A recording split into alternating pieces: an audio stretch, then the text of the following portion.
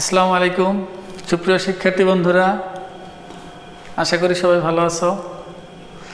আজকে আমি তোমাদের সামনে নবম-দশম শ্রেণীর উচ্চতর গণিত বইয়ের তৃতীয় অধ্যায়ের এই উপপাদ্যটা প্রমাণ করে দেখাবো। এই উপপাদ্যটা মূলত ৩ নম্বর উপপাদ্যটা, অনেক বড় লম্বা লেখা। এই উপপাদ্যটার প্রমাণ করে দেখাবো, কিন্তু এত কষ্ট করে প্রশ্নটা লিখছি, এর জন্য তোমাদের কাছে আমার অনুরোধ থাকবে, তোমরা অবশ্যই আমার চ্যানেলটি সাবস্ক্রাইব করো এবং বেল বাটনটিতে ক্লিক করে রাখো, আর বন্ধুদের মাঝে অবশ্যই শেয়ার করবে। এখন এটা প্রমাণ করার আগে তোমাদের আমি কিছু কিছু জিনিস শিখাবো, যেটা না শিখলে এটার প্রমাণটা তোমাদের বুঝতে একটু সমস্যা হবে। প্রমাণ বোঝার থেকে প্রশ্ন বুঝতে বেশি সমস্যা হবে। এখন প্রশ্নটা কি? এখন দেখো, এই প্রশ্নটা দেখলে আমার সবসময় যারা দাড়ি কমা আবিষ্কার করছে তাদের প্রতি এমনি কৃতজ্ঞতা চলে আসে, কারণ এটা দাড়ি কমা ছাড়া এই ৩-৪ লাইন পর একটা দাড়ি, মানে এটা বুঝতে অনেক সমস্যা হয়। তুমি প্রশ্ন পড়ে আসলে ম্যাক্সিমাম 95%ই কিছুই বুঝবে না প্রশ্ন পড়ে, যে এটা দিয়ে আসলে কি বুঝাইছে। এই জন্য দাড়ি কমা যদি না থাকতো, কেউ যদি একদম পুরো 1 পৃষ্ঠা লিখতো দাড়ি কমা ছাড়া, তাহলে ওইটা বুঝতে আমাদের নিশ্চয়ই এত কষ্ট হতো। এই জন্য দাড়ি কমা যে আমাদের কত উপকারী সেটা এই প্রশ্নটা দেখলে আমরা বুঝতে পারি।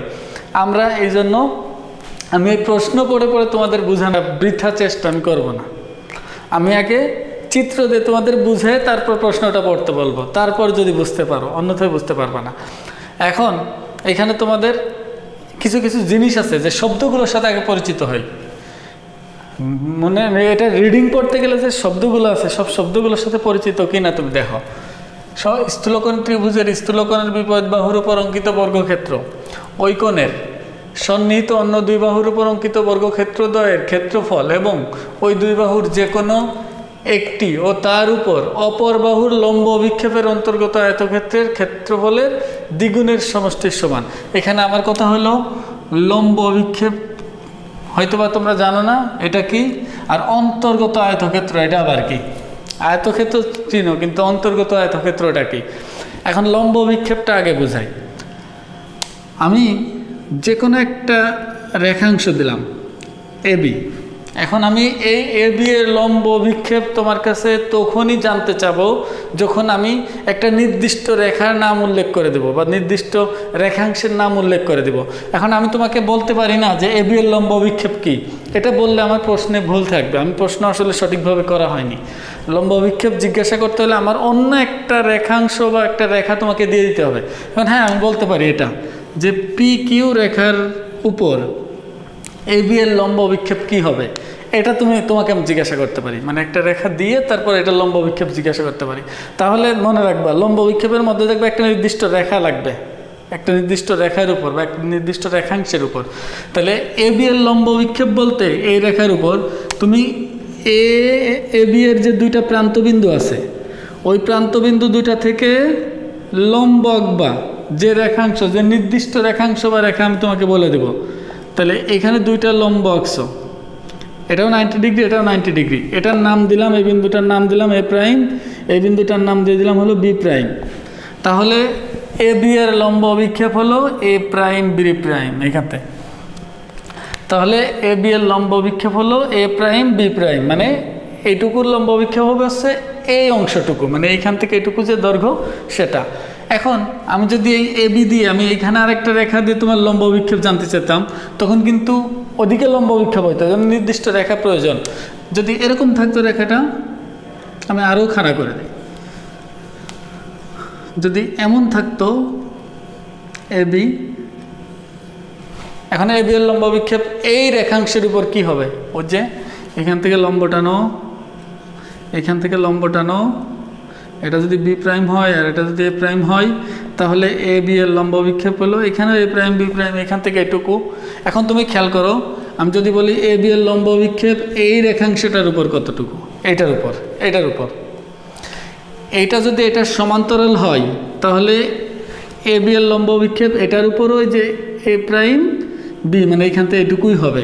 কারণ আমি বি বিন্দু থেকে যদি এই রেখাংশের উপর লম্বটা নিই, তাহলে লম্বটা ওখানেই থাকে, আর ওখান থেকে লম্ব টানলে এখানে আসবে। এখন আমি যদি তোমাকে বলি মানে এই বিন্দু থেকে এই বিন্দুর উপরই লম্ব আঁকতে হবে এ বি এর উপর, তাহলে কি দাঁড়ায়? তার মানে এইখানেই তো 90 ডিগ্রি হয়, এখানে তোমার আর আঁকাই লাগে না। তার মানে এটাই লম্ববিন্দু, পাদবিন্দু এটাই হবে। তুমি লম্ব টানলেও এখানে থাকবে, লম্ব না টানলেও এখানে আছে।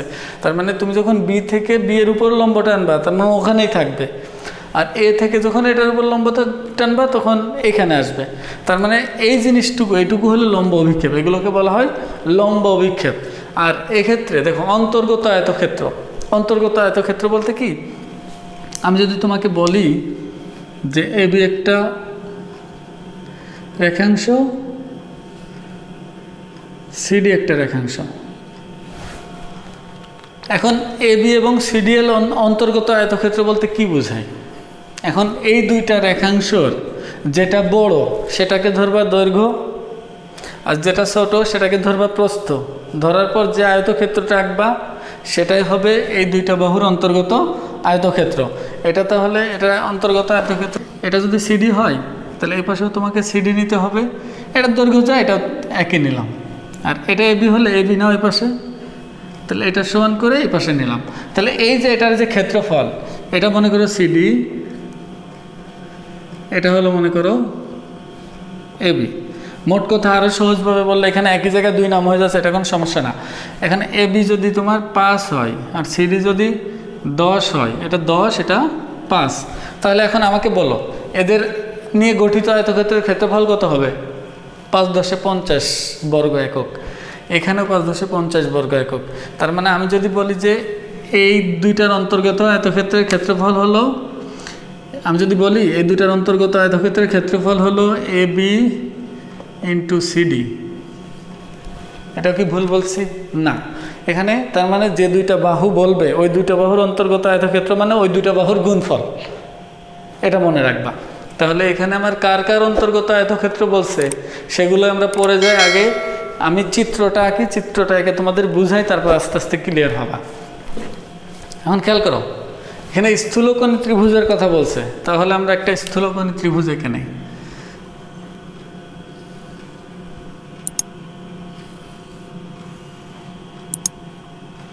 এটা নিলাম এ, এটা নিলাম বি, এটা হলো সি, এটা হলো স্থূলকোণ।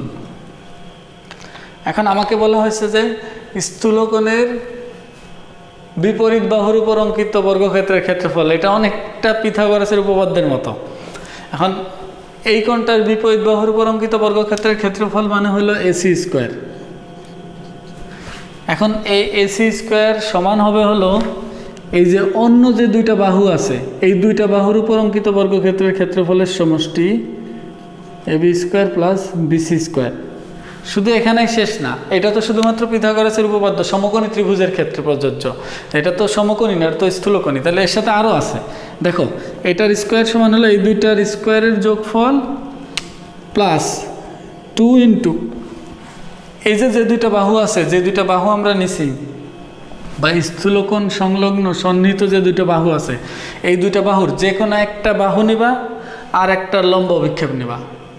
নেওয়ার পর যে অন্তর্গত আয়তক্ষেত্র উৎপন্ন হবে তার ক্ষেত্রফলের দ্বিগুণ দিতে হবে। তার মানে কি, এখানে এবি এবং বিসি, তুমি যদি এবিকে বাহু চিন্তা করো, তুমি মনে করো এবি যদি বাহু নাও, তাহলে এবি এর উপর বিসি এর লম্ব অভিক্ষেপ আঁকতে হবে। তাহলে এবি এর উপর বিসি এর লম্ব অভিক্ষেপ আঁকতে গেলে কি করতে হবে? এটাকে আমরা বর্ধিত করে দিলাম, আর সি বিন্দু থেকে এটার উপর লম্ব এঁকে দিলাম, এটা দিলাম ডি বিন্দু। তাহলে এই সিডি মানে সি বিন্দু থেকে যখন এটার উপর লম্ব এঁকে দিছি এবং বি বিন্দু থেকে যদি বি বিন্দুর উপর লম্ব আঁকি, তাহলে এখানেই থাকবে। তাহলে এখন আমি বলতে পারি যে বিসি এর লম্ব অভিক্ষেপ আসলে বিডি। কারণ কি, এই প্রান্ত থেকেও লম্ব অক্সি মনে করো এখানেই আছে, আর এইখান থেকে লম্ব অক্সি এখানে আছে। তার মানে আমরা এই দুটো, এইটার লম্ব অভিক্ষেপ বলতে এখান থেকে এইটুকু দূরত্ব বোঝাই। তাহলে এক্ষেত্রে আমরা যদি এটাকে বাহু ধরি, তাহলে এটার লম্ব অভিক্ষেপ হবে হচ্ছে বিডি। তাহলে এ বি এবং বিডি নিয়ে আয়তক্ষেত্র গঠন করলে তার ক্ষেত্রফল হবে হচ্ছে এ বি ইন্টু বিডি। এখন ওই যে পিথাগোরাসের উপপাদ্যের মতো ওই অংশটুকু বলার পর সাথে এটার দ্বিগুণ যোগ হবে, এটার দ্বিগুণ যোগ হবে। এটা হচ্ছে আমাকে প্রমাণ করতে বলছে, এটা আমাকে প্রমাণ করতে বলছে, আর এইটাই মূলত প্রশ্নের মধ্যে বলা আছে। এখন তোমরা একটু বোঝার চেষ্টা করো। প্রশ্নের মধ্যে দেখো, স্থূলকোণের বিপরীত বাহুর উপর অঙ্কিত বর্গক্ষেত্রের ক্ষেত্রফল ওই কোণের সন্নিহিত অন্য দুই বাহুর উপর অঙ্কিত বর্গক্ষেত্রের ক্ষেত্রফল দেখো সন্নিহিত অপর দুই বাহুর উপরঙ্কিত বর্গক্ষেত্রের ক্ষেত্রফল এবং ওই দুই বাহুর এবং এই দুই বাহুর যে কোনো একটা বাহু এবং ওই বাহুর উপর অন্য বাহুর লম্ব বিক্ষেপ ওই দুইটার অন্তর্গত আয়তক্ষেত্রের দ্বিগুণের সমান, সমষ্টির দ্বিগুণের সমান।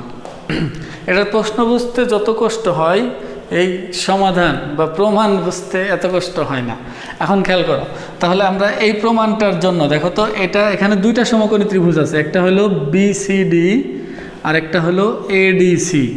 এই দুইটা সমকোণী ত্রিভুজে কারণ আমার এসি স্কোয়ার দরকার, আমি যদি এসি স্কোয়ার পেতে চাই তাহলে আমি কী করব, এডিসি ত্রিভুজ নিতে হবে। দেখো আমি এবিসি ত্রিভুজ নিয়ে কিন্তু কোনো কাজ হবে না, কারণ আমার জানা নাই, আমি তো পিথাগোরাসের উপপাদ্য ব্যবহার করতে পারবো না এখানে এটার মধ্যে, তাহলে পুরাটা নিলে ব্যবহার করতে পারবো। তাহলে আমি শুধু প্রমাণটা লিখে দিই।